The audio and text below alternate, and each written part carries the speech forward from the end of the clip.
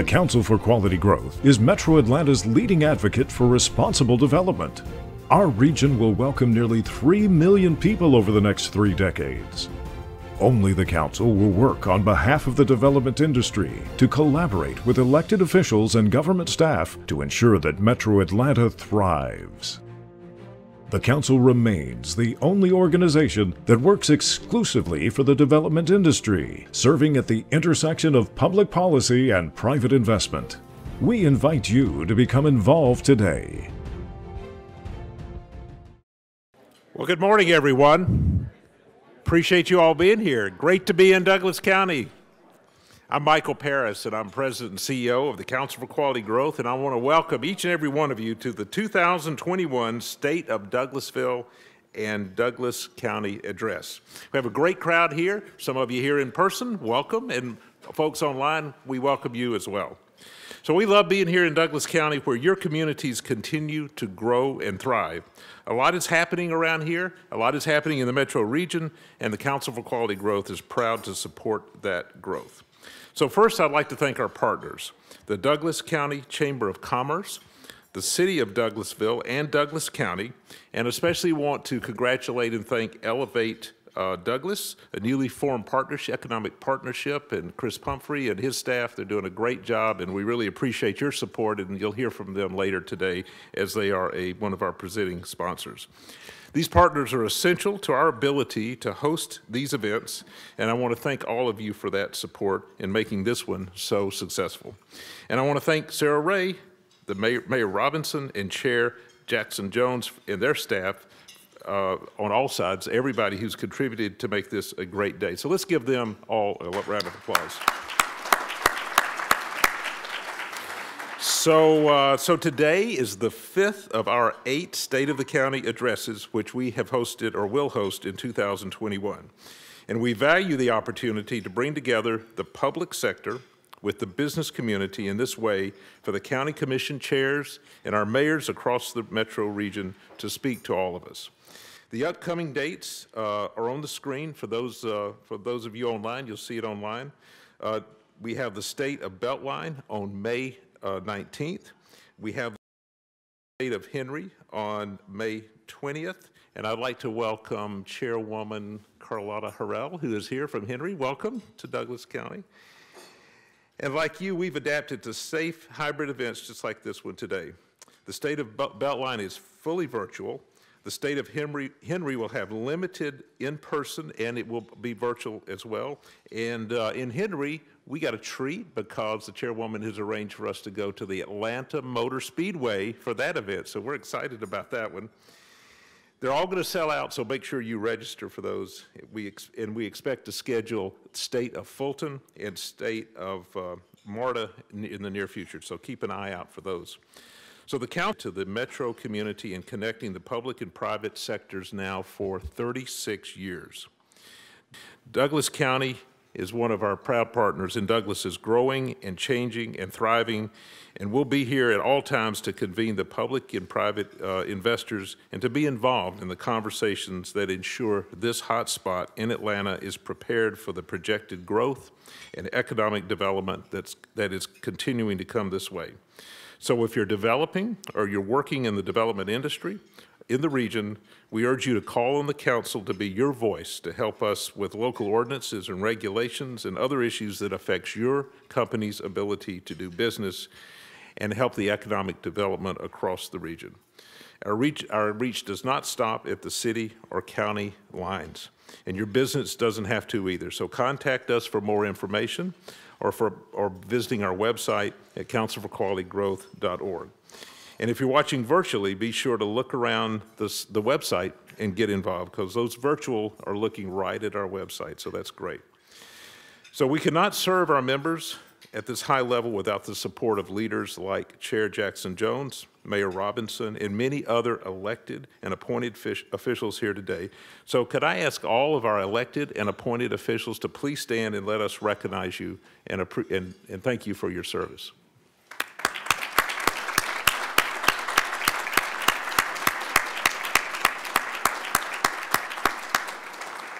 And we also are pleased to have members of Senator Ossoff's staff and Senator Warnock's staff to join us here today. Y'all please stand and let us recognize you. Thank you for being with us today.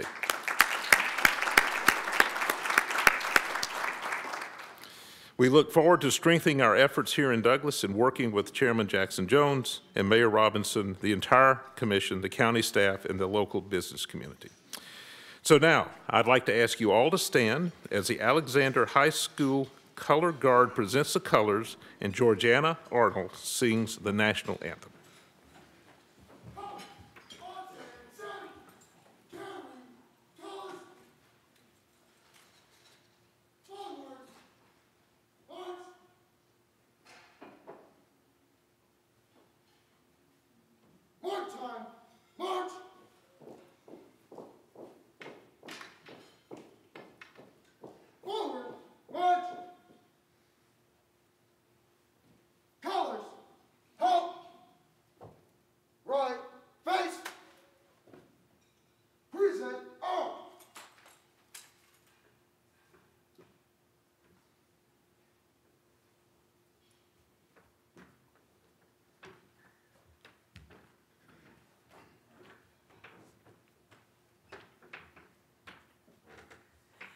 Oh, say, can you see by the dawn's early light what so proudly we hailed at the twilight's last gleaming, whose broad stripes and bright stars through the perilous fight o'er the ramparts we watched were so gallantly streaming, and the rocket's red glare, the bombs bursting in air, gave proof through the night that our flag was still there.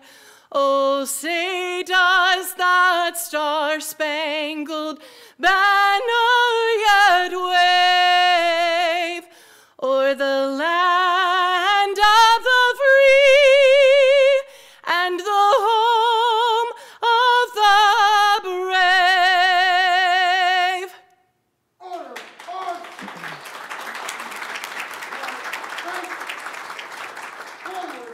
march, march on, march. Forward, march.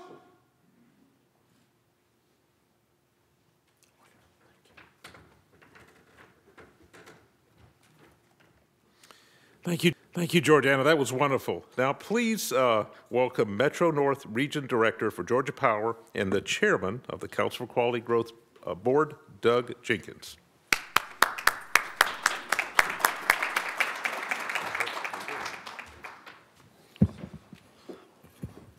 Thank you, Michael. Good afternoon. On behalf of the council, I'm glad to be here in thriving Douglasville and Douglas County, especially since my name is Doug. Say that 3 times in a row. Before we move on with our program, if you don't mind bowing your head with me just for a moment, we'll have a prayer.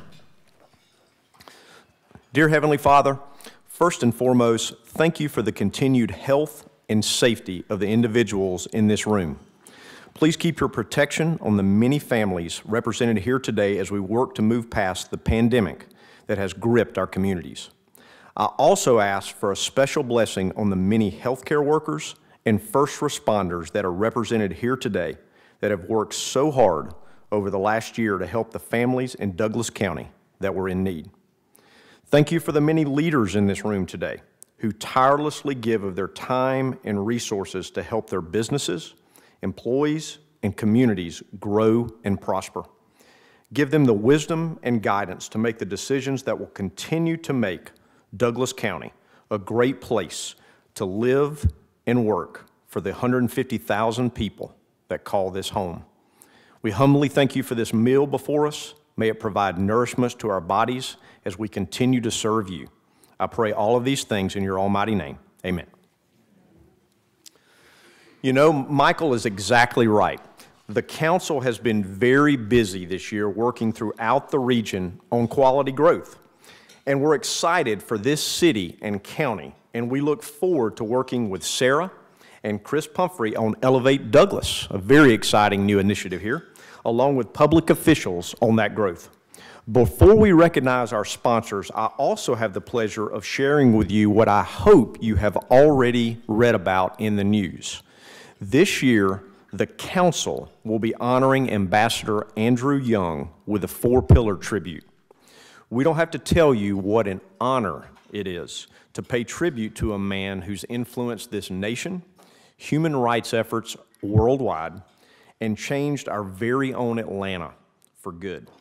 We hope you'll join us for the 4-pillar this year, and please, if you don't mind getting all the details on 4pillartribute.com.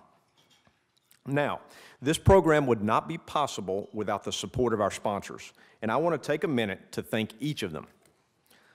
Our presenting sponsors today are Atlas and Elevate Douglas. Our resource sponsors are the Metropolitan North Georgia Water Planning District and the Atlanta Regional Commission. Our silver sponsors are Denice, H.J. Russell, and Truist. And our bronze sponsors are Georgia Power, GFL Environmental, Kaiser Permanente, Paulson Mitchell, Stantec, and United Consulting. Please join me in giving these folks a round of applause for all that they've done for this program.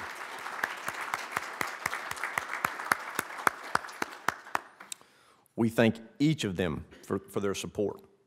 I would now like to invite one of our presenting sponsors up. Please welcome Communications Director Carlene Barron on behalf of Atlas. Come on up, Carlene.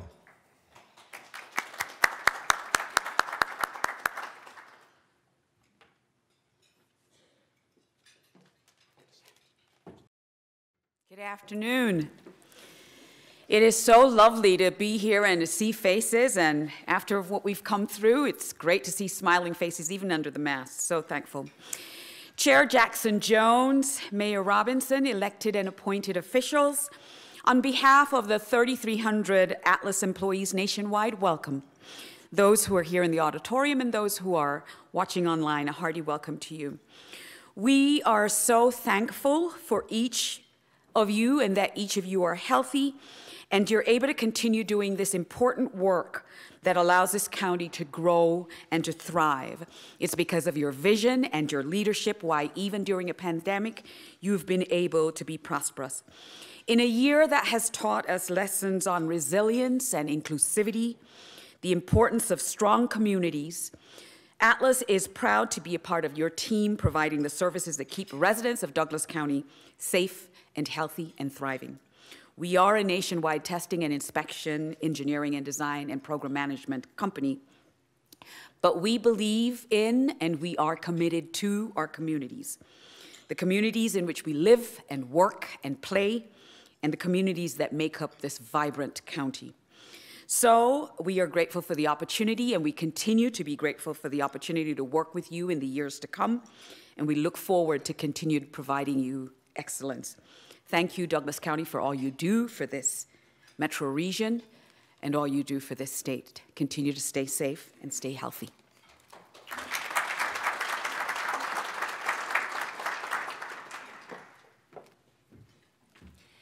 Thank you so much, and thank you all for joining us here today for our annual State of Douglasville and Douglas County. I am Sarah Ray, the President and CEO of the Douglas County Chamber, and I just have to say it's so nice to see a full room of people and that we're able to gather in person in a safe environment and then allow our friends virtually to participate as well. So it's just very happy to have you all here in our community today. While I have the stage, I would like to recognize a few of our outstanding partners here in Douglasville and Douglas County. First, I would like to recognize our Chamber Board of Directors. If you are present in person today, if you could please stand and be recognized.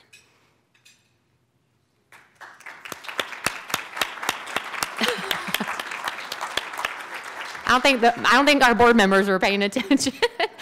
Hey, I'm talking to y'all. Okay, I also want to recognize a special group in the middle of the room today. It's our Cornerstone members. They're our top-level investors here with the Chamber and believe kind of in our mission and all the things that we do. So I would like for our Cornerstone members that are here present in person today to please stand and be recognized as a group. I got that one. Thank you. I also want to give special recognition to Greystone Power today. They're typically our luncheon sponsor, and they have graciously offered to share that space with the Council for Quality and Growth in our state of the city and county today. So thank you guys so much for your sponsorship. Next on our program, we'll hear from the Metropolitan North Georgia Planning District, who has an important message about the efforts across the region to inform leaders and businesses on how conservation efforts are taking place in their communities. As we all know, good water conservation and infrastructure investment is critical to quality growth. I would like to welcome the Water Planning District's Director, Catherine Zitch, to join us virtually. Hello, I'm Catherine Zitch, Director of the Metropolitan North Georgia Water Planning District. I'm truly appreciative of the opportunity to sponsor this event, and especially thank the county leaders for making sure that we have dependable, safe, clean drinking water. As in years past, I'm here to talk to you about something near and dear to my heart. No, not Supreme Court cases, though there is an update. No, not lake levels, though it is raining. I'm here to talk to you about water professionals. Most people don't think about water every day. But know that no matter the time of day or course of world events, water professionals are working in the background 24/7 to make sure we all have access to this important asset for our community. From lake to tap, our essential water workers are operating these important systems to make sure we have water in our everyday lives. I'm Patrick Calhoun. I'm a Class 1 operator. We take water from Lake Allatoona, we pump it here, we treat it, and we send it out to Cobb County as clean, safe drinking water. My name is Deja Moore. I'm the Water Lab Supervisor for Douglas County Water and Sewer Authority. Here in the lab we take samples from the raw and finished drinking water to test for a variety of different water quality parameters as well as bacteriological testing. That is just to make sure that the water is safe to drink. My name is Jonathan Drake. I am a transmission operator. We have about 2,200 valves in our system. And the goal for us is to touch every valve in a 2-year period. And if we find valves that have issues, we repair them. At the onset of the COVID pandemic, people were hoarding toilet paper, but little thought was given to the water necessary to flush it. Similarly, washing hands rose in the public consciousness. Please wash your hands for 20 seconds. But very few people thought about the water necessary to do so. Simply put, the availability of a clean and safe water supply is not on the top of everybody's mind. The water supply professionals that operate these complex systems rarely come to mind as everyday heroes. But few of us could argue the critical nature of the services they provide, during a pandemic or otherwise. In the water industry, we don't have the luxury to be able to shut down. You know, people need water 24/7, 365. If we went home, shut the doors, nobody's going to have water. You know, I knew what I did was important, but it wasn't until, you know, the start of the coronavirus that you really thought of it, you know, like, wow, I am essential to society. Help us create greater awareness of the value of our water systems. When I was a kid, I knew that water came out of the tap, and that was it. People don't pay attention to the concept of the water because it's always been there. So next time you turn on the tap to wash your hands or flush that hoarded toilet paper, make sure you think about our everyday water heroes that are so imperative to the health and vitality of our communities. Thank you.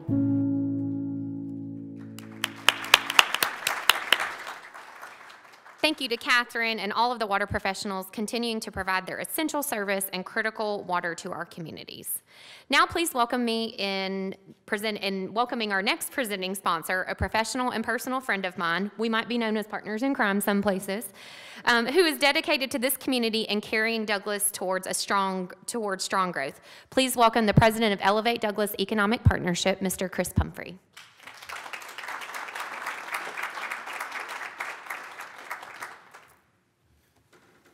get to the mic, you get to take your mask off. Good afternoon, everyone. On behalf of the Elevate Douglas Economic Partnership, as mentioned, my name is Chris Pumphrey, president of the organization. We are extremely proud to be presenting sponsors of today's State of the City and State of the County address. By our mayor and commission chairwoman. We're grateful for their leadership and the council and the board of commissioners for all you do to make this a great place to do business, to live, and to thrive. We are a newly formed public-private partnership focused on community and economic development. Our investors to date include Greystone Power, Georgia Power, Douglasville, Douglas County Water and Sewer Authority, the Development Authority of Douglas County, the City of Douglasville Development Authority, PO Solutions, and many more to come. And so we are looking to build out this public-private partnership as a collaboration between the Economic Development Authority and the Chamber, all under one roof, focused on a thriving and sustainable local economy. We are on the front lines promoting the attributes of this great community and working with partners like you all to create this sustainable, thriving economy. So before you leave, if you haven't done so already, we've got some wonderful market reports outside on the table, really telling you all about the great things that are happening from an investment perspective right here in the community. We're highlighting our schools. We're highlighting this collaboration. We're highlighting the great things that are happening in the downtown, and then some of the things that you will hear from today's address. So grab one of those and also go to our website, elevatedouglas.com, for more information, and we look forward to partnering with you in the future. Thank you.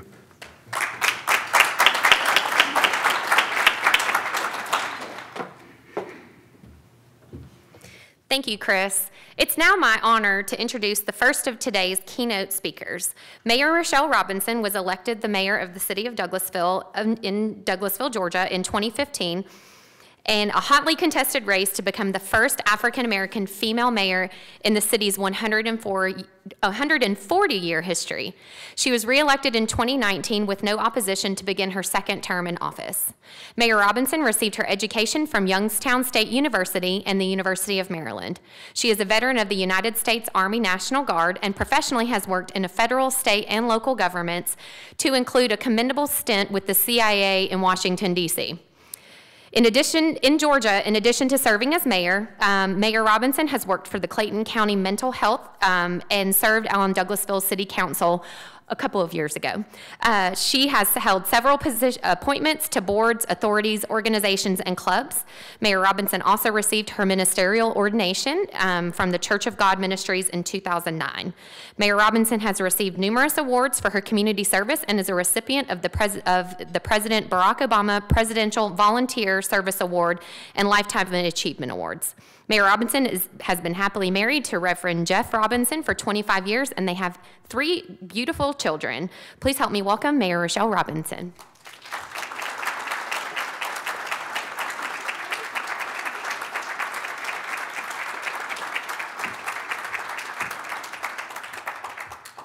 Thank you so much, Sarah Bean. It's such a blessing to be here. I look to the hills with come my help, and my help comes from the Lord. You know I'm a preacher too, so I have to remember my audience. But thank you all so much. It's such a blessing to be here. And we welcome you to Douglasville and Douglas County. While you're here, go stop at Arbor Place Mall and help, the economy. But we're very excited to be here. I'd like to first thank the Chamber and the Council for Quality Growth and all the sponsors that are here today. We really appreciate your support. The folks that are listening virtually, and especially the ones that are here today, thank you for taking the time out to come and be with us. We really appreciate that, and we're so very excited. Elevate Douglas, thank you so much, Chris, and he is like a little big brother to me. We really appreciate him and the relationship that we have. All of the elected officials, thank you. Chairwoman, you're trying to get us in Henry County, taking them on a ride. It's not fair. No, it's so exciting to see you. Thank you so very much for coming, and all the appointed officials as well. I saw the new fire chief for Douglas County in here, and I believe my chief of police is back there as well, Chief Sparks. But I wanted to recognize my colleagues that are give me the air to continue to lift and do the things that we all do together. And when I announce you, please stand, and if you all will hold your applause until the end, I would appreciate that. First of all, we have the Mayor Pro Tem, who is the council member for Arbor Place in that area, Terry Miller, Councilmember Terry Miller. Nicole Miller, we call them Miller T and Miller N. Nicole Miller, she is a representative for downtown area, along with Councilmember Mark Adams. Council Ward 3, Councilmember Samuel Davis. You've seen him on TV, in the newspaper, holding signs, vaccines here at Tito's Lounge. Councilmember Samuel Davis in the north side of town, who he serves with Councilmember Dr. LaShondra Danley. And the ones that are not able to be here but are on virtually is the Tributary Council Member Howard Estes, and I think that's it. Oh, and the coach, I can never leave out the coach, Coach Chris Watts, who serves in Chapel Hills area, Presley Mill, and all of that area. So thank you so much, team. Let's give them a hand. Thank you so much for coming. I also like to thank my partner in crime, my Thelma and Louise and Ruth and Naomi, Dr. Ramona Jackson-Jones, and the Board of Commissioners for all of their continued collaborative support that we have in the community. We are not an island. The city is in the county, you know. We have to continue to remind people of that, so we need to work together. The Board of Education with the Superintendent Trent North, we appreciate them as well. So although we've had many challenges in 2020, we are here to look at each other and not be looked down on because we're not on our cooling bed. So we just thank God, and we thank everyone, all the medical supporters and epidemiologists and all these terms that we didn't understand, social distancing and washing hands and wearing a mask and trying to match your mask with your outfits. And so it's a blessing to be here in 2021, and we've survived 2020. But the city never shut down. We continue to move, and we have great milestones that I'll share with you today. We've been able to achieve this by working with our community partners like the Douglas County Board of Commissioners, the Economic Development Authority, Elevate Douglas, Douglas County School Systems, and of course our partners, the citizens of Douglasville and our community. Today I'd like to just share a few minutes from the city and tell you about the challenges that we had to navigate in 2020 and some of our major projects, but we're still diligently working over this year and continuing to move forward, even in the midst of a public pandemic. But you know, we're excited, and we thank you for your patience again. So I'm going to jump right into the report. Our public safety, you know, responsibility for fiscal and public safety are always among our top priorities in the city. As I said, my chief of police, Chief Gary Sparks, who's a stellar award-winning chief, he really practices what he teaches, and of course, the Aaron's beard, the oil falls from the top of the head all the way down, so the entire Douglasville Police Department really is compassionate, and we have a relationship with the community. He has a DCOPS program where he goes inside of communities and talks to the individuals that live there. Those police officers that are in that ward and in that zone make themselves known to the citizens. They give them cards, they meet with them, and we really, really appreciate that. Safety is at the forefront, and we cannot have great amenities in a great city without good safety. With the quarantines and shutdowns and shelter-in-place orders, we saw a pretty significant drop in some of our crime in 2020. Reports that were written were 10% of a decrease. Accidental reports were 15% down. Traffic stops 37%, and citations 40%. I hope this trend continues even after COVID, that we have less crime in the city. So we're proud of our police department. We thank the chief for Youth Against Violence, that he received a National Chiefs Award from National Chiefs of Police, and we just thank him in all of the things that he does, you know, that they continue to do, and for Youth Against Violence and all of the things in the community. Feeding the Hungry, they just had a feeding drive, I think, at the police municipal building yesterday. So we thank he and Deputy Chief Sue-Ann Shaw. So we'll jump right into money. Our director, Karen Callan, keeps all the pennies together and nickels and dimes so that we'll stay on top of things. This is key to a community stability, is a balanced budget. I'm so happy that Karen keeps track of the budget, because like me, you know, my husband he tries to keep track of me. So I don't really know what's going out. I just know what's coming in and what I spend. But Karen keeps us on task. Our city staff works very hard to ensure we're making efficient and impactful uses of our financial resources. Our budget last year, we were able to pay off debt for Fire Station number 10, which is right here in the downtown area, Alice Hawthorne Center at Jesse Davis Park, and we received $1.7 million in CARES Act funding to cover expenses as relates to the public safety COVID-19 to reduce our use of fund balances. But we are still thankful to have a healthy reserve fund, and we were able to maintain the city services in all the operations during 2020. The Government Finance Officers Association of Standards recommends that a city maintain a reserve fund balance equal to 3 months of operating cost. As of June 2020, our reserve balance was $15.3 million, and that was approximately 5 months of operating cost. Now, we have a sergeant. Her name is Marcia Hampton, our city manager. She makes certain that she talks to directors and squeezes everyone together to keep us right on task and to be fiscally responsible. And with this economic challenges of the past year, we did have to use some of those reserve funds. However, CARES Act, as I said, we had some of that, and it helped us reduce that figure. So we appropriated $2.5 million of our reserve funds to ensure continued delivery and services to our citizens. Of course, we were missing money from hotel motel tax and all of those things and spending. People had to shelter in place, but we did receive some resources back, and currently our fund balance is $12.8 million, and which is 24% above the required minimum that the Association of Governmental Finance Officers recommend that we have in case of emergencies. Again, this is a healthy fund balance. It's important to maintaining stability during challenges and economic times in case of an emergency or anything else that comes up that might be catastrophic that we didn't think about as such like as a pandemic.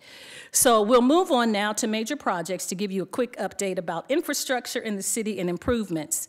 As always, resurfacing is important throughout the city.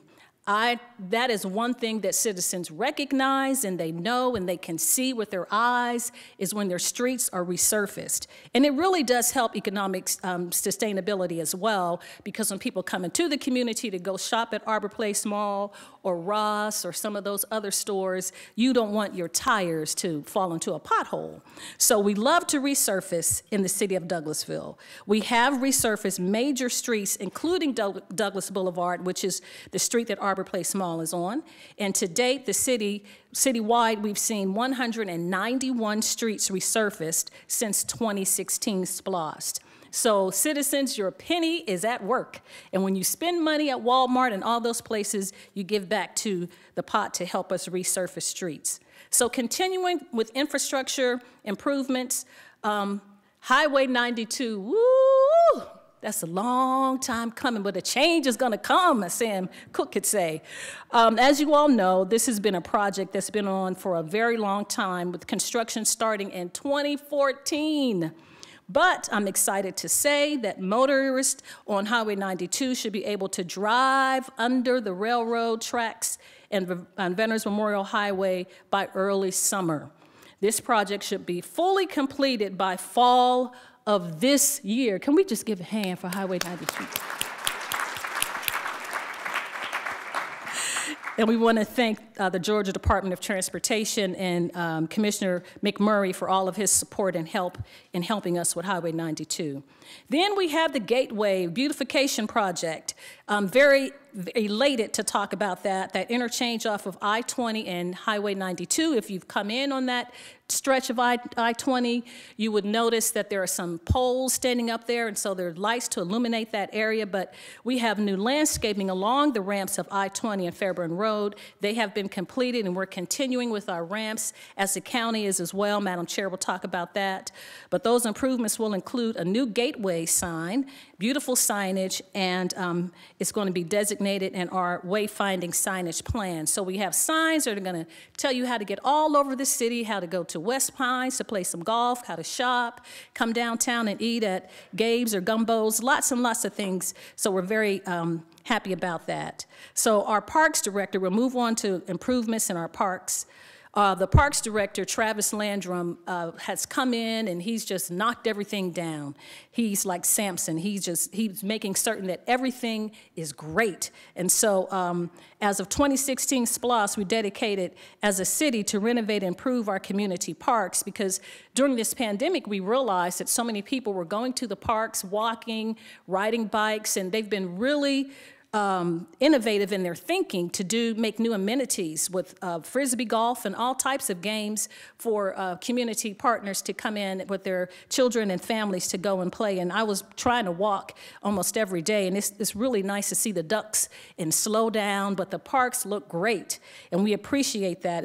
And we completed our first neighborhood park, which is renovated in Mill Village, a community where it's a neighborhood park, beautiful red jumpy, bouncy things, and all kinds of nice amenities over there.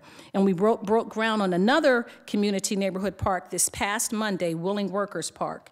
But if you would go to our park off of Chapel Hill, which is Fowler Field, to play soccer, Hunter Park to tennis and all kinds of things, baseball and all of that. So we're excited about all of those amenities.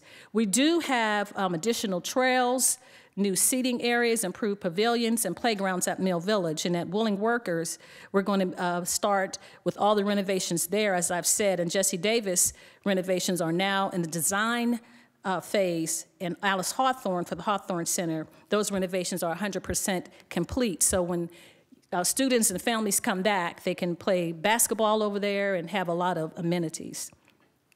So we are going to move to our award-winning West Pines Golf Course.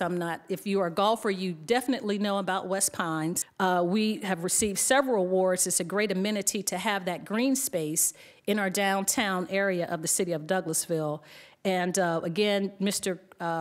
Landrum helps to keep us on target with that. We have a great golf pro, Chris Cartwright, who was on the Golf Channel, and we're just excited about that as well. And we've noticed an uptick in golfing because it was one of those things that you could do during the pandemic where you're sitting in your cart. We have these new golf carts that are, you can watch ESPN or something else while you're playing. It's really, really nice. And I can't remember what the name of that thing is, where you have to practice your swing before you go out there, so I was happy about that. But performing training facility, there you go, it's performing training facility. That was open in 2020, and this is a great amenity for public golf courses and our citizens. The West Pines staff has done an excellent job during the pandemic, adjusting their practices and instituting new measures that allow the course to have one of the most successful years ever. We've been doing a lot of renovations on the course, and the course is really nice. So West Pines also hosted the first PGA tournament in July, and the West Pines Classic was a huge success, and we look forward to making it an annual event. So PGA of Georgia is coming back to West Pines, so that shows you, an indication of how great that course is. And so we'll move back into Mr. Landrum and the entire parks team. We have a CAPRA accreditation. Our Parks Department completed this rigorous process of CAPRA accreditation in October of 2020. This is a huge achievement, marking our Parks and Recreation Department as one of the top park programs in the United States. Over the last year, the Parks Department continued to improve and provide services and activities for the community in a safe and innovative way, as I've said. We are also pleased to be able to partner with Cobb Douglas Public Health to utilize Hunter Park to be a testing site during COVID-19 testing, and we have opened the park up for Feed the Community with different fraternities and sororities that come and pass out food along with the police department. So we appreciate Mr. Landrum and the whole entire parks team making things open so that the citizens can enjoy the area and also do service projects, for community service projects. So now we'll move on to economic development and projects. Hope I'm not boring you. We have some great projects underway.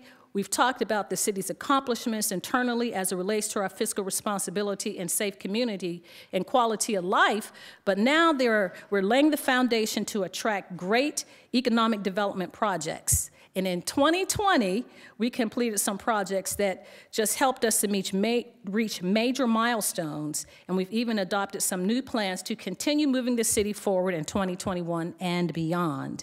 So in 2020, the city of Douglasville implemented a tax allocation district.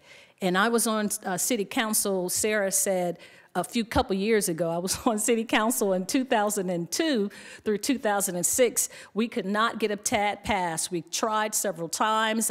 When I was appointed to different boards, we were always supporting, trying to say, get a TAD in the community. And we were nervous about it, but the citizens supported it. We voted on it, and we now have a TAD. And this tax allocation district would be critical in the redevelopment tool for areas such as our Town Green project at the Old Mill, old jail site, and the Old Mill site. So we have some exciting things coming. I'll tell you about the Town Green and then jump on the Old Mill, and we're gonna wrap things up. So the Town Green is inclusive of an amphitheater. The construction documents will be 100% complete by the end of this month, and we anticipate bid solicitation by early summer. So we're excited about that. That development, excited to announce that today that we're working with Mill Creek Residential to build a mixed-use development in the area surrounding the Town Green with spaces for residential, retail, restaurants, and amenities. If you know some of Mill Creek's residential projects, there are some in Buckhead, on the Beltline, in Decatur. So we're very, very excited to have them come and put those amenities in our Town Green with our amphitheater. So that's really exciting. I can't wait to hear those concerts. We visited several cities as a council. The mayor and the council members, we went to Woodstock and Sugarloaf and all around the city, all around the region to see other cities, Duluth, and so we're modeling some of those cities to have that amphitheater in our Town Green. So we're excited about this new development, and this new development will add to the growing TAD revenue. So the Old Mill, woo, it's all these old things. I don't even know, it's like a theme, old, like my kids tell me, but the Old Mill site cleanup is completed. We are currently working on putting out a bid for a developer to bring some exciting new projects to this site, as well as become a new gateway area for the city at the crossroads of Veterans Memorial Highway and the newly relocated Highway 92. So when you come under the bridge, there's an old mill there that burned several years ago. The city has purchased it. It's all completed. All the EPD and all of those standards have been met, and we're looking at how to have that bid out, and I'm excited about development that would go there. We've talked about several things: a container village, a tech hub, a shared space for entrepreneurs. So we're just looking and excited about what that site could be. Now this year we entered into a partnership with Bang Energy to move into the Couric building that will bring 600 jobs and invest $145 million to the city. We're excited about starting this partnership with Bang Energy. I did not know what Bang Energy was. My kids had to tell me that it's kind of like, I don't know, 5-hour stay awake drink or something, but they have all these names. I wasn't gonna say crazy. They have these innovative names, very creative names that Bang Energy has, and my kids know all about it. Pray for me now. I have an 18-year-old, a 20-year-old, and the boy is 22. Pray my strength. It's a lot. So my husband and I, it's like herding cats when they're all in college, but we look forward to them coming home in a little bit. But Bang Energy, the kids are excited about that. They want a something cookout or something. Chris, you know what that is? You don't know what a cookout is? Did you all know what cookout is? Yeah, we need a cookout, man. That's what my buddy said. Okay, and my son said, Mom, we need a cookout. And in recent announcement, Microsoft will be setting up their East U.S. third data center region in Georgia with a large presence in Douglasville. So we're proud to welcome Microsoft as a new community partner as well. I'm going to go through some new businesses and talk about a couple of other things, and then you will hear from the distinguished Dr. Ramona Jackson-Jones. Our new businesses, we've had many new businesses that have opened up the past year, even amidst the pandemic. One of my favorites, I shouldn't be naming things, but the Navy Federal Credit Union as a as a veteran, I'm excited about them coming. We've also had additional multiple chains established as well as locally owned and operated businesses, including 2 new restaurants in the downtown area. Broad Street Station, which is where the old Irish Bread Pub was located, not very far from here, and Grits Brunch Bar. Grits Brunch Bar, I think that's gonna be pretty good. Grits and shrimp or something. In addition to that progress, we've made other projects in 2020. The city adopted several new plans that are now in early stages of implementation. And these are including, but not exclusively, many, many more than this, but the North Side Trail Study, which will help bring walkability trails connecting neighborhood parks and the New Horizons community. We have a great bike and pedestrian plan that we're bringing to connect all of the areas into the city. We don't want to have silos where you say, I live on the north side, I live in Chapel Hills, we want to come together and have everyone walk and be healthier with bike and pedestrian trails. The Fairburn Road Improvement Plan, if you've driven down Fairburn, if you got off at I-20 and you've taken Fairburn to come in here, it looks a little sleepy like me sometimes when you get old and you have to kind of watch when you get out the bed and put some packs on your eyes. So Fairburn needs a facelift. I might need one too, but I can't do it right now. But anyway, Fairburn Road needs a facelift, and we're going to give it to them. It's improved and revitalized Fairburn Road area to wake up Highway 92 relocation and coordinate and assist in all these economic vitality that will help have that be an economic engine as well, in addition to Chapel Hill and the mall. So. And Highway 5, lots of our businesses are there as well. So that is what was happening in 2020. And as we go into 2021 and beyond, which we're already here in this first quarter, as you can see, we've been very hard at work this past year and this year. And in the midst of COVID-19, we did not slow down. I want to say a special thanks to our city staff that has been very tenacious. We never shut down. We had to, of course, readjust like many cities and counties and have people work virtually and take computers home. The IT department revved up and helped us with that. And all the city services, some of them were limited temporarily or suspended. We did have a scare in our Public Works Department where we had COVID outbreak, and the citizens were great when we called and said, we can't pick up your trash for a week, but we'll be right on it next week. So Mr. Greg Roberts, my Public Works Director, helped us to do that, and we appreciate the sanitation team. So all the services were coming back, and including we have return. The citizens are going to be so happy to hear this. Recycling of services will be set up to resume May the 3rd. And so the city, again, never shut down. I wanted to thank my city council members, my colleagues, for supporting me during this time with executive orders. They were very difficult to do. Any leader that's here understands, a special elected leader, when you have to shut down your city or your county is very difficult. I received phone calls from restaurant owners, and they were saying, please don't close, don't have an executive order, don't make a shelter in place. And I had to weigh, the safety of the citizens with economics, and it's very difficult to do that at times. And then, I started praying, and I said, and Madam Chair and I were talking, and she said, well, Mayor, they can't shop or eat if they're gone, if they're not here. So we really had to do executive orders and shelter in place and follow, even before the governor did it. We did it here in Douglasville, Douglas County. And I thank the city council for supporting me, calling you on the phone and saying, I'm going to do an executive order. Can I have your okay, your nod? We had a consensus. So I appreciate that. So I thank them, and I'm very proud of how our community has come together over this past year to take care of each other. We have all played a role in the city's operating successfully and our local businesses adapting again quickly to ever-changing safety guidelines. Our citizens' support with these local businesses and our city government continuing to communicate updated information and relief options to the entire community. Together we endured the challenges, and Douglasville again never stopped moving forward. So through proper planning, citizen support projects, and healthy fiscal position, Douglasville is a great place to be. I'd just like to again thank everyone for coming out today and knowing that we are thriving here in the West Metro region, in the state of Georgia, in our wonderful nation. And I'm proud to serve on the ARC, which brings all of the Metro Atlanta areas, cities, and counties together. I'm going to put him on the spot. My RLI buddy, I'm the vice chair. He's the chair. Kerry Armstrong, please stand the chair of the board of directors for ARC. You'd wave your hand. Kerry Armstrong.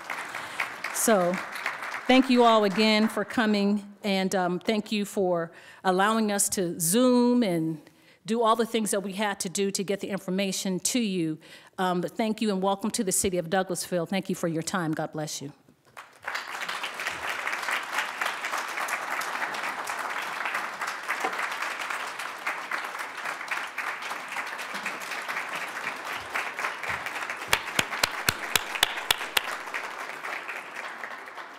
Thank you, Mayor Robinson, for your comments today and for leading our great city of Douglasville. At this time, I'd like to introduce our second keynote speaker of the day. Dr. Ramona Jackson Jones serves as the first African-American Commission Chairman in the history of Douglas County. Shortly after graduating from high school, Dr. Jones followed in the footsteps of her father by joining the U.S. Army for 3 years. She earned a bachelor's degree from Southern Illinois University, a master's degree from Chapman University, and an educational leadership doctorate from Argosy University. Dr. Jones worked in the healthcare industry for 40 years and has also worked in federal and state government, nonprofit, and for-profit organizations. So I think she has a pretty well-rounded background. A significant career highlight for her was being amongst the first civil service employees in the nation to coordinate and direct a federally regulated environmental program for the U.S. Navy. Since taking office in 2017, her ventures helped secure $3.3 billion in investments within her first year in office. Under her leadership, Douglas County welcomed a global technology company, Switch, who's here with us today, Mr. Elliott, a $2.5 billion investment that sets the mark as the most significant single capital investment in Georgia's history. Please help me welcoming Dr. Ramona Jackson Jones.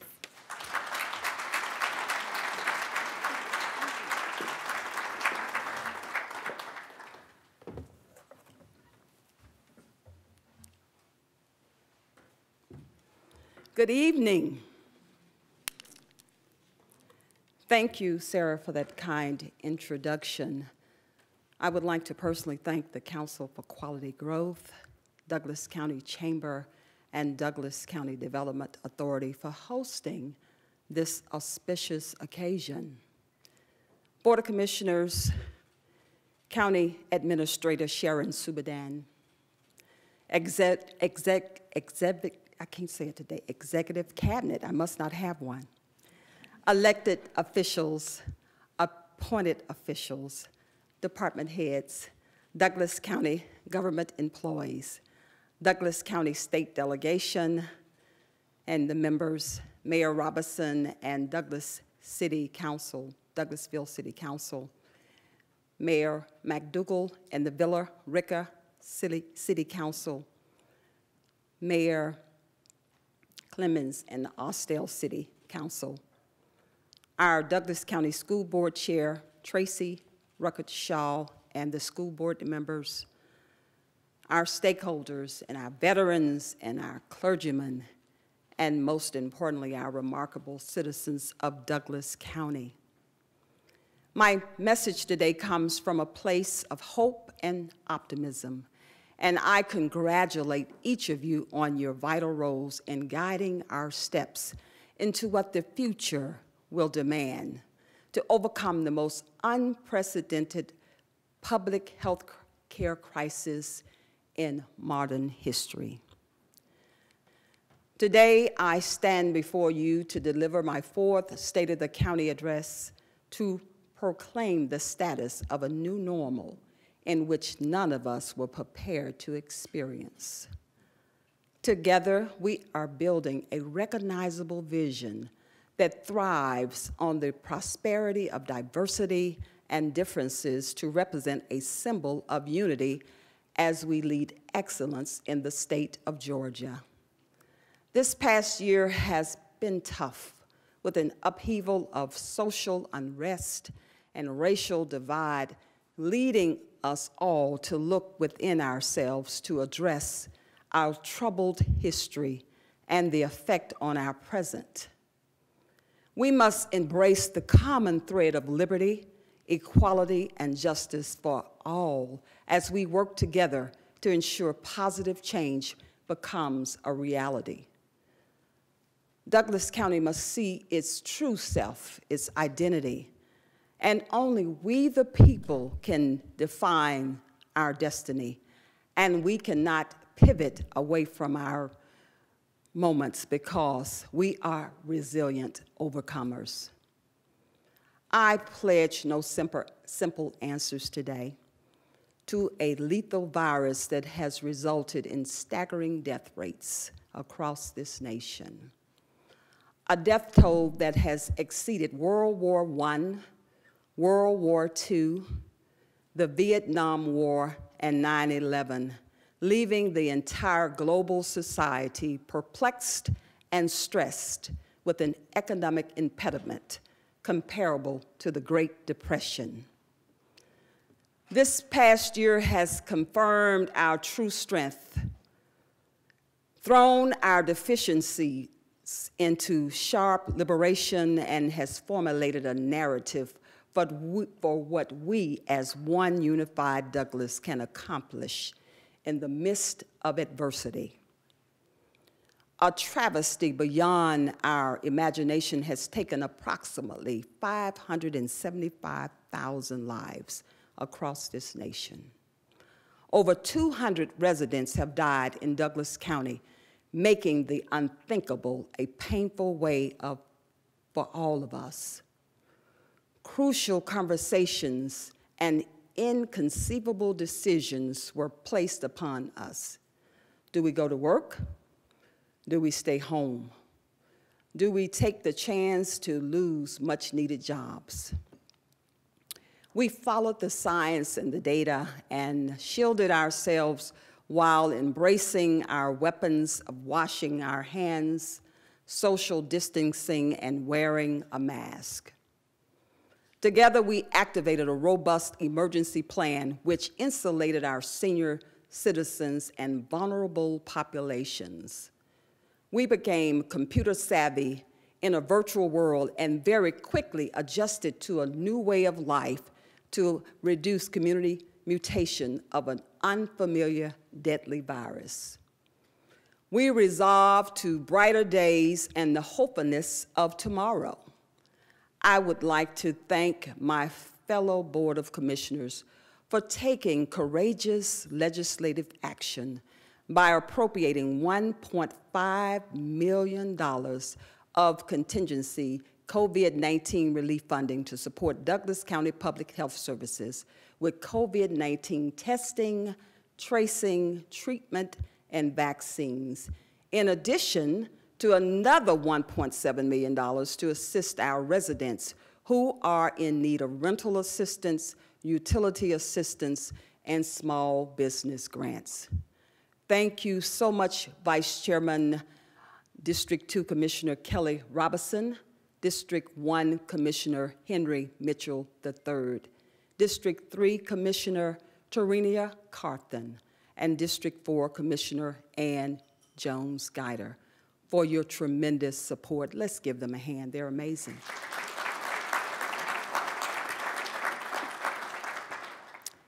We are a durable county. Our conviction to adapt and overcome and recover from difficult conditions exemplifies our unwavering commitment towards excellence. As the daughter of a 50-year small business owner, I know all too well about the challenges and rewards of trying to maintain and sustain in a pandemic. Our small businesses are the heartbeat of our community, and they provide opportunities for entrepreneurs to create jobs with greater satisfaction, keeping money close to home and supporting our neighborhoods and communities. Douglas County small businesses have suffered exponentially during this crisis. I would like to publicly thank Douglas County Chamber President Sarah Ray and her amazing staff for working tirelessly throughout this pandemic to provide information, education, and support to our Douglas County small businesses. Let's give her a hand. She's amazing. Our small business owners need us more now than ever before. Therefore, I am urging all of us to shop local and support small businesses here in Douglas County. Better days are ahead. I would be remiss not to thank President Joe Biden and the U.S. Congress and all our U.S. senators for the anticipated emergency relief funding forthcoming in the amount of $28 million for Douglas County in COVID relief. Come on, $28 million is on its way. COVID-19 recovery.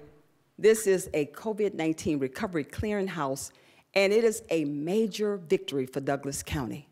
The state and local coronavirus fiscal recovery funds, which the National Association of County Officials help develop and secure, significant resources to strengthen our communities by investing in our small businesses and nonprofits.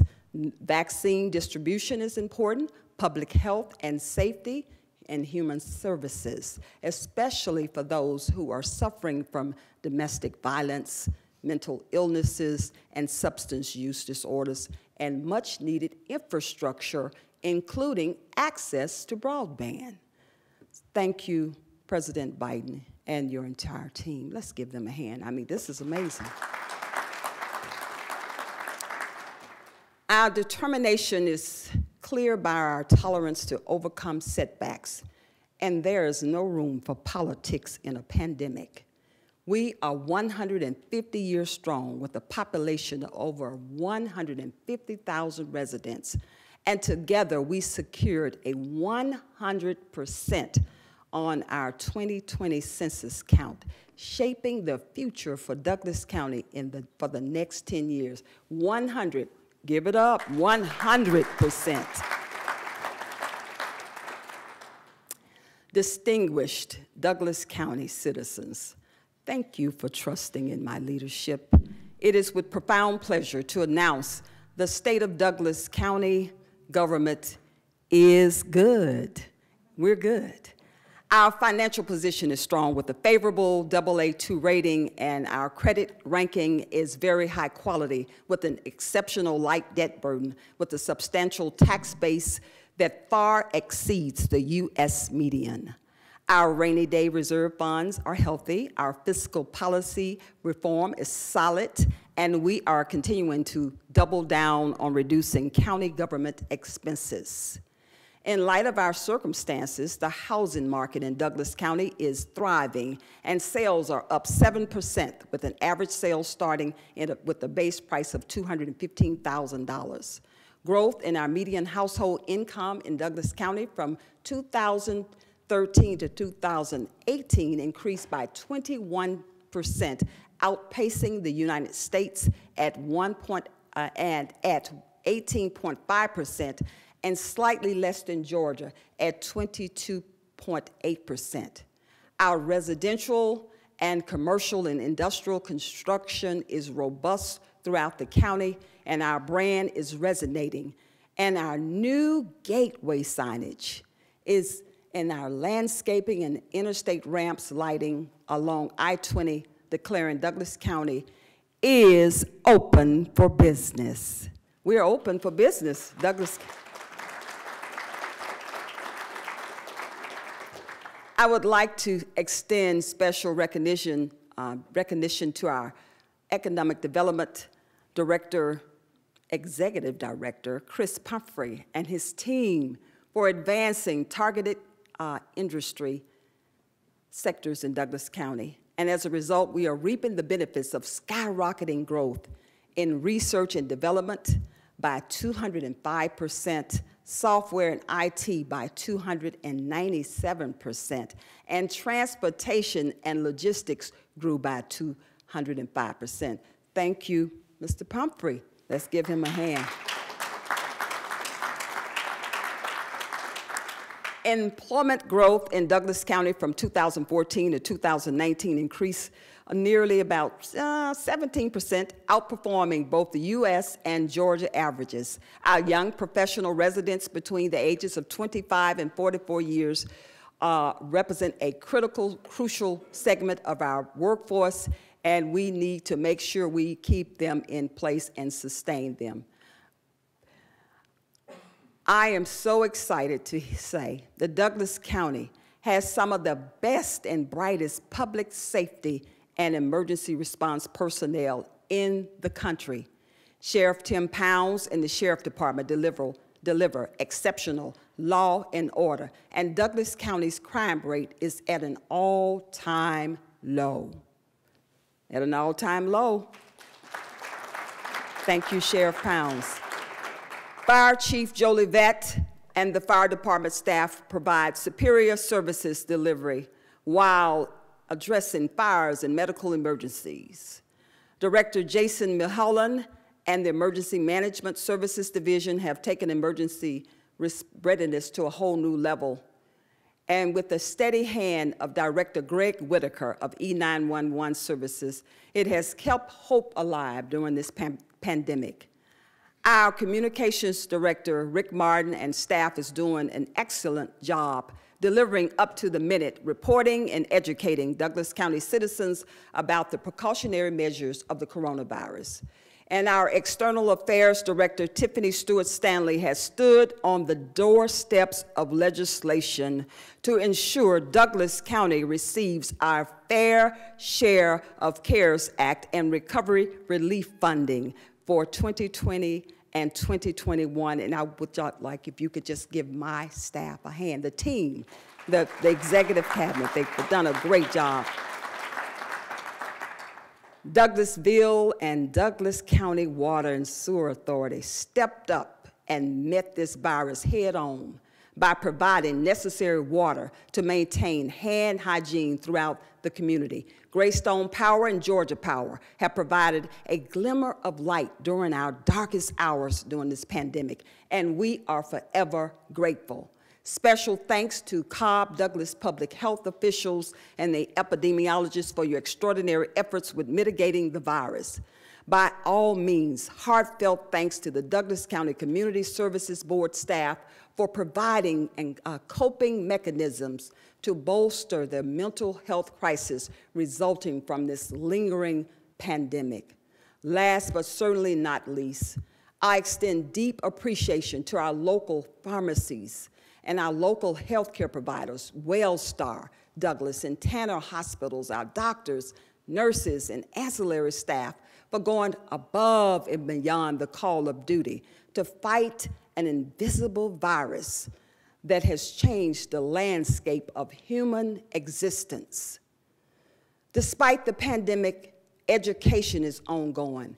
Our local colleges continue to provide the highest level of education by fostering a bright and promising future for all Douglas County residents. Douglas County School Superintendent Trent North reported a 2020 graduation rate at 89.4%, which is ahead of the state average of 83.8% in 2020, and he and his staff deserves a hand. All 5 high schools were named 2021 AP Honors Schools and earned a spot on the U.S. News and World Report's list as best high schools in America for 2020. In 2020, 24 new classrooms opened at Alexander High School and Chapel Hill Middle School, and it's opened with the new grades. And then we have a new facility that's opening up right for the central office off of Bankhead Highway, and that's where the new central office is being located. We have a new stadium under construction, and also, last but not least, we have 2 major significant projects entailing a performing arts center at Alexander High School and a multi-purpose indoor arena for graduation ceremonies and sporting events, with groundbreakings scheduled in 2021. Our school system is on the move. Give them a hand. Since I've taken office in 2017, we have garnered about $4.8 billion, that's billion with a B, dollars in capital investments added, and we've added 2,000 new jobs. Well, actually 2,000 plus new jobs, with salaries starting about $65,000, which is 56% greater than the county's average salaries. Higher wages generates greater demand for higher-end housing options, which now evidenced by the vast number of housing projects, both single-family townhomes and multifamily projects underway throughout the county. Douglas County's economics engine has continued to produce successful projects with the Medline expansion, FSI, Berlin Packaging, and Comtree, and many more. Recently, we've had a grand scale opening to include Stitch Fix with 589 employees. At the close of last year, more than half toward their goals of 981 employees. And of course, Switch, the largest single capital investment in Georgia's history, opened their Phase 1 facility right here in Douglas County at the end of 2020, and let's give them a hand, the largest in Georgia's history. Thank you. This pandemic has not stifled economic development progress in Douglas County. We have inducted Endeavor 3D into our economic engine and started groundbreaking efforts for an 1,100-acre preserved life wellness center underway in the western corridor of the county. This is a very exciting time to live in Douglas County. Bridges are under construction, street lights and traffic lights are being installed in key locations, sidewalks under construction along school zones, intersections being widened, roads are being resurfaced, new trailheads at Clint Park, and much more. Douglas County Water and Sewer Authority is preparing for a massive reservoir expansion. The long-awaited Caps Ferry sewer infrastructure project is currently in progress and under construction. And WellStar Douglas Hospital has broken ground to build a state-of-the-art pediatric emergency medical facility to enhance the capacity and serve the capacities of our pediatric population here in Douglas County. So that is remarkable. We have a new emergency room coming for our pediatric population here in Douglas County. So let's give WellStar a hand. Douglas County Board of Commissioners announced a couple of groundbreaking projects last year. We have a partnership with the state, and we've been waiting, and it's been a long time coming. A driver services center here in Douglas County. The Board of Commissioners announced last year, and the groundbreaking should start very soon. And thank you so much, Director Worthington, who's leading this project here in Douglas County. And I would ask you to clap, but we'll hold off. I have quite a bit more, which is the DDS, and that is our driver services, so that is worth celebrating. Douglas County also approved a tax allocation district for unincorporated Douglas County in 2020, and the best is yet to come. In 2020, the Board of Commissioners confirmed completion dates for a multitude of SPLOST projects to include the new state-of-the-art senior center in Lithia Springs, a new tennis courts at Deer Lick Park, at our E911 countywide radio system, our new fire trucks, ambulances, and firehouses, and renovations in state-of-the-art 30,000 square feet, multipurpose center currently under construction at Boundary Waters, and brand new concession stands and restrooms at Bill Arp and Fair Play Parks. We are moving. Together, we will work to eradicate this unparalleled virus. Meanwhile, we must keep pushing toward the prize of promise until the day of deliverance to promote good development and investment into the county by developers.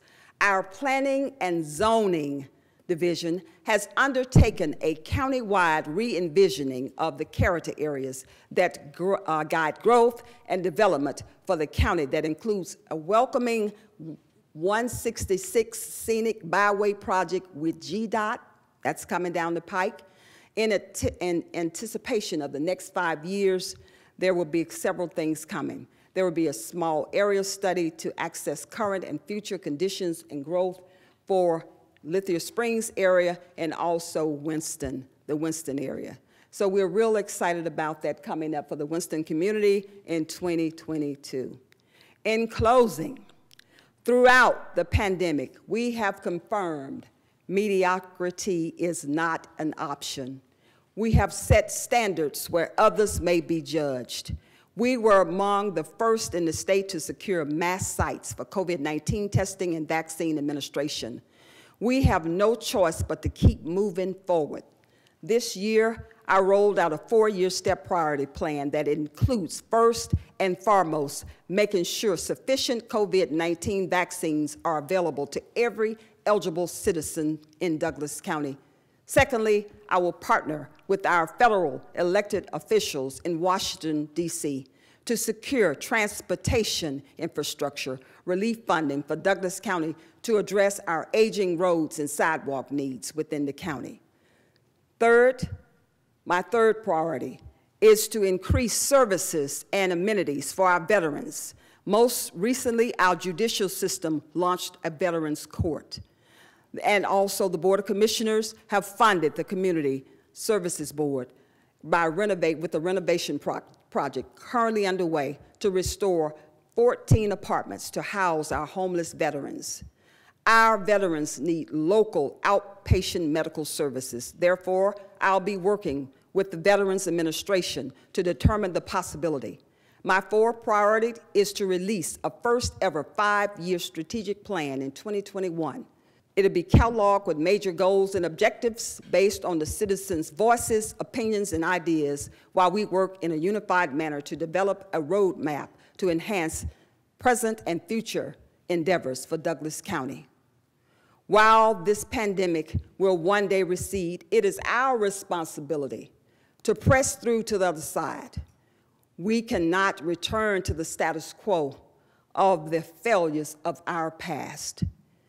In the words of poet Amanda Gorman, for while we have our eyes on the future, history has its eyes on us. This is the era of just redemption. We feared at its inception. We did not feel prepared to be the heirs of such a terrifying hour, but within it we found the power to author a new chapter, to offer hope and laughter to ourselves. So while once we ask, how can we possibly prevail over catastrophe? Now we assert, how could catastrophe prevail over us? We will not march back to what was, but move to what shall be, a county that is bruised, but whole, benevolent, but bold. Thank you, Amanda Gorman. And I want to just recognize her, and if you could just give her a hand. Thank you. Finally, we are resilient overcomers, and we are standing in the footprints of the past generations. It is our responsibility to seize this moment, to generate lifelong change. Most of us understand the danger of the coronavirus, and we are willing to make simplistic sacrifices to protect ourselves and others. Trepidation blocks out hope, kindness, and common sense thinking, traits that we need now more than ever. As we find our way, the principle of hope, justice, and opportunity will channel our paths. Just in a split second, all of our lives transform, and this pandemic has repositioned our faith. In the midst of these trying times, I have come to terms with the fact God is a redeemer. He takes what is devastating and creates an authentication for us to learn from and share with others. It is incumbent upon all of us to move beyond the division and to embrace diversity for our greater good. Our destiny is fixed and soothed to the unknown agony of an invisible virus. Together, we have defined the true meaning of resilience. We placed faith over fear, and we are a true testament that tough times never last, but tough people do. We are resilient overcomers, Douglas County, and we don't claim perfection. We just keep getting up when knocked down, and we refuse to break under the challenges of extreme pressure. Our sights are fixed and focused on a new tomorrow, a new awakening guiding the principles of our future that will set the tone for those who will succeed us. God bless Douglas County, the state of Georgia, and these United States of America. Thank you.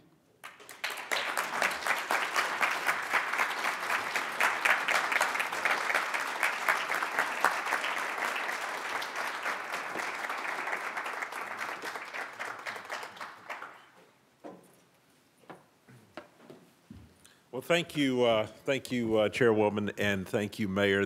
What great messages, what great progress, what great inspiration. We thank you both for everything you've done, and everybody who lives, works, and plays here in Douglas County should be grateful. So let's give them both another round of applause.